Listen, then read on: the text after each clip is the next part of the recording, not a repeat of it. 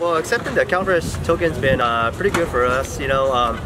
We get like 30 to 4% of our revenues from the CalFresh token, so it's very good for us. It's also very good for the customers too, because they can come and not just buy stuff from the supermarket. They come get some fresh stuff from our place. We are KT Farms, and we traditionally grow Oriental fruit, but we also grow your regular onions and okra and stuff like too. But our main focus is usually Oriental vegetables. So we grow a lot of like Chinese long beans, the bitter melons here, moringa, some singwa, the eggplants. Yeah, we grow a variety of things. Yeah. Sometimes when they come, they'll get like double the money.